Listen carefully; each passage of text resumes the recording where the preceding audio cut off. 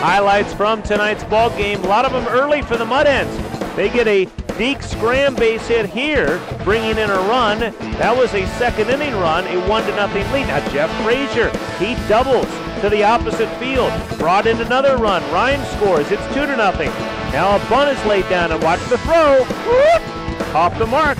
3-0 as the Hens score again.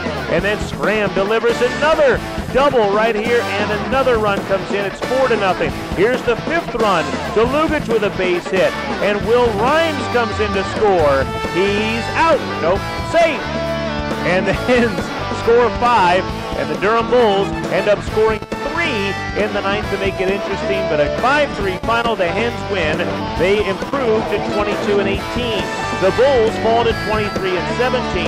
3 more games in the series, and the next one comes your way tomorrow morning at 10:30.